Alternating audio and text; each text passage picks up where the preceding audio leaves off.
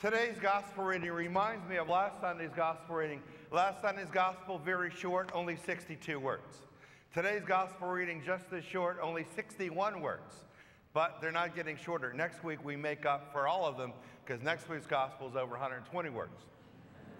Now, today's gospel reading comes out of the 13th chapter of John, verses 31 to 35 inclusive. And out of those 5 verses, the absolute most important verse, not only from what I just read, but the most important verse of probably the entire New Testament, definitely the 4 Gospels of the New Testament, is going to be verse 34 of the 13th chapter of John. Let's take a look.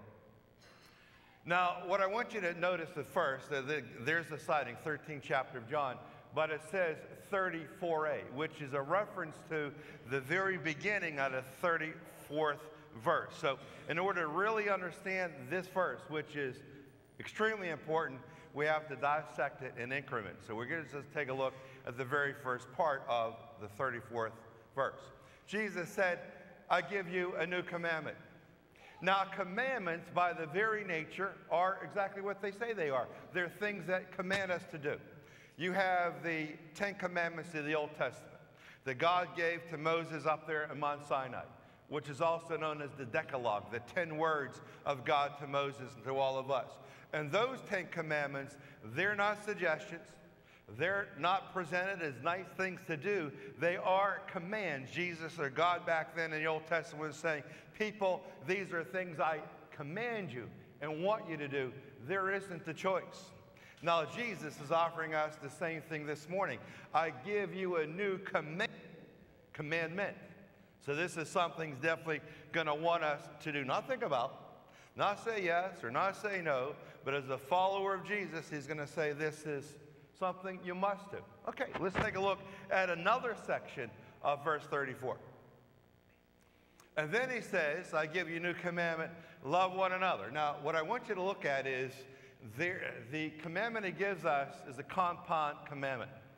He's going to add a codicil right beyond the little phrase that says, love one another. You might be able to see it. It's in green. There's 5 little lines, 5 spaces right beyond love one another. Blank, blank, blank, blank, and a blank.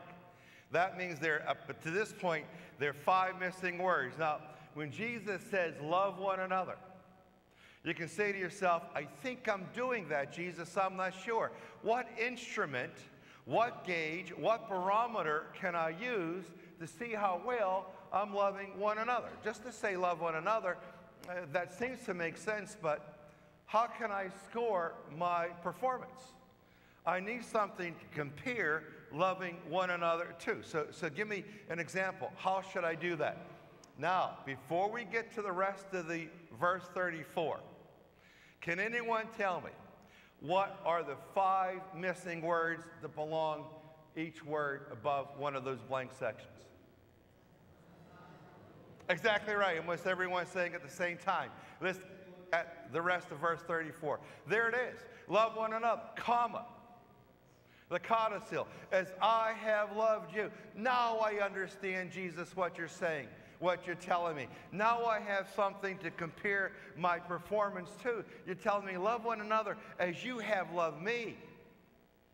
So you're my gauge. You're the person. You're the canon. You're the one I'm going to measure my performance up against as I have loved you. So what I'm thinking about is this. I want to put that in a picture. What would be the best picture? And I want to go over to this section of pews right here. Because sometimes when I look for the answer for things, I have a tendency just to drag it from the people in that center section. So this might, how many people feel uncomfortable in walking over here? So what I'm going to ask you is this, as I have loved you. What I'm looking for is a picture, some symbol that would best describe how Jesus loves us. What would be a great picture, a great symbol to describe just how much he loves us? The cross, you're exactly right. Many people saying in that section. The cross, there it is.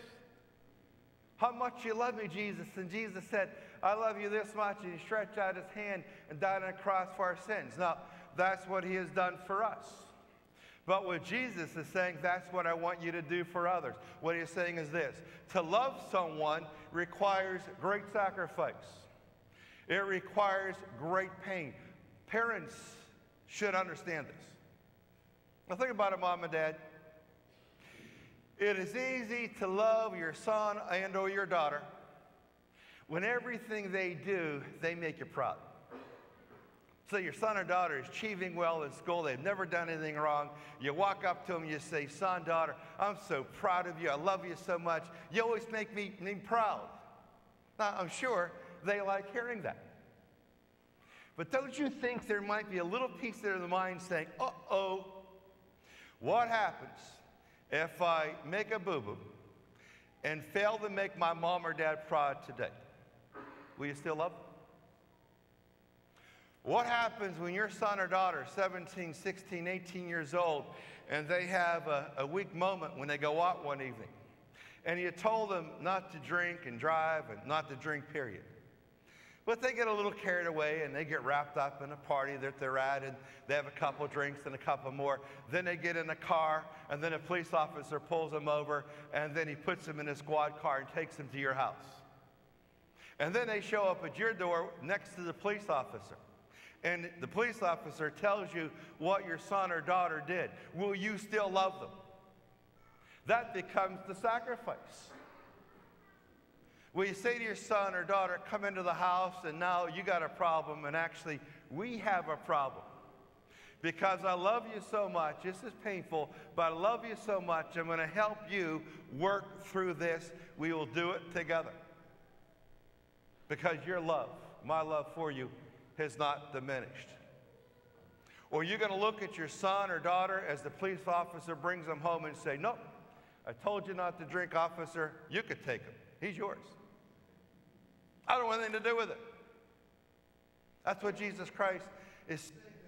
To love someone as I have loved you, it takes sacrifice. It isn't easy all the time. You can't love someone all the time when it is convenient. Most love isn't convenient. The tension between a husband and a wife. What do most husbands want for the wives? What does a wife usually want for her husband? They typically want each other. And when there is the tension and there's the estrangement and you're getting all fired up inside because maybe your wife is working long hours or maybe the husband is working long hours and they seem to be putting work ahead of you, and what you're saying and what you're screaming out and crying for is I need you, I want you. So I'm lashing out and I'm getting angry, but all my anger boils down to one thing is that I miss you and I want you. So the person who is claiming, I got all these things to do and all these demands of work and all the other activities of life, what they have to understand is, but my wife or my husband, they need me. I got to put all that stuff to the side. I got to make the ultimate sacrifice and be present for the person who loves me. That's what it takes. It's dying to self. There was this little gal, one night she couldn't sleep. She went to her dad and said, Dad, take me to my room and tell me a story of 3 little pigs. And he said, okay. So he took her to her room and he put her on his lap, and he tells the story of 3 little pigs. And by the time he got to the end of the story, she fell asleep. So he picks her up and pulls the covers down in bed and puts her in bed and pulls the covers up and gives a little kiss and leaves the room. Next night, she went to see her dad. He's in a computer room, and she said, Dad, tell me the story of 3 little pigs. Take me to my room and tell me that story. He said, okay. So he took her by the hand and went to her room and put her on his lap, and he tells the story of 3 little pigs.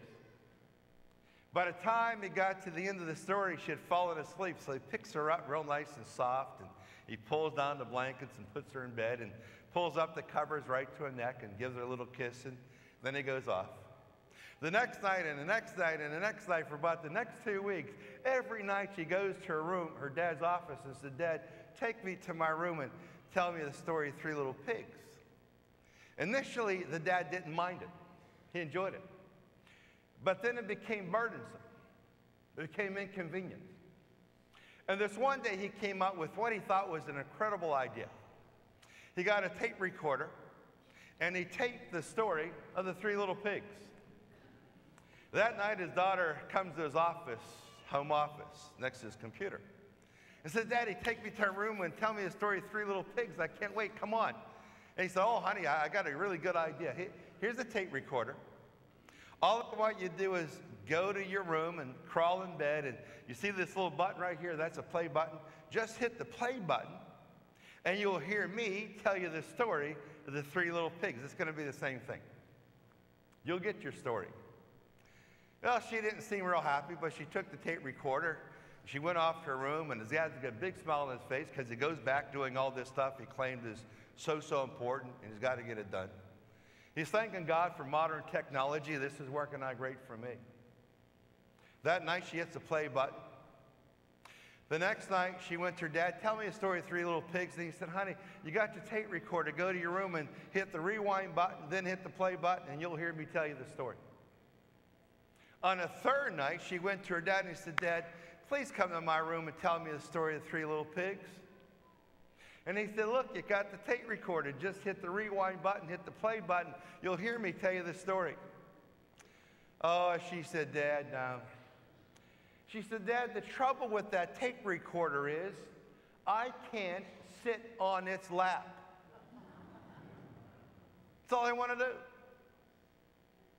What does she really want from her dad? What was most important? The story of the three little pigs? Is that what she was after? That was the residual of what she actually wanted. What she wanted was to be on her dad's lap, up against the warmth of his chest, perhaps hearing the heartbeat of his heart, and feeling the wrapping of his arms around her chest and around her arms, and then falling asleep and being tucked in bed. That's what she wanted. It wasn't really the story of three little pigs. She wanted him. But he forgot John 34, love one another as I have loved you. It's sacrifice that Jesus Christ is saying to that Father, to all of us. He should have said to himself, this takes a lot of time to do this, but she's my daughter. And there's going to come a day when she's going to act like she doesn't even know I'm alive. So I better enjoy her right now, when the most important thing in her entire world is me. Because as she gets older, that's going to change. I'll yearn for this day back. Sacrifice. To love your son or daughter when it's convenient is nice. But the challenge is to love your son or daughter when it is inconvenient, when they are making mistakes, when they're making blunders. Will you hang in there with them? Jesus says, that's what I'm asking. For the husband and wife in any struggling relationship, when all you want from each other is each other. And the husband makes a big blunder, the wife makes a big mistake, will you still be able to say, I forgive? To forgive requires sacrifice. It requires dying to self. It isn't easy to live verse 34, the 13th chapter of John. That's the challenge. The entire New Testament is predicated on that one commandment. And I said at the very beginning, commandments aren't suggestions. It's things that Jesus commands us to do. We must. Jesus, how much do you love me? Jesus said, I love you this much. He dies on the cross for our sins. If a family member walked up to you and said, Dad, Mom, husband, wife, how much do you love me? The answer should be, son, daughter, I love you no matter what. When you make me proud, loving you becomes a whole lot easier. But when you don't make me proud, I still love you because it requires sacrifice. It requires dying sometimes to oneself for you go in your need and the honor of the need of someone else.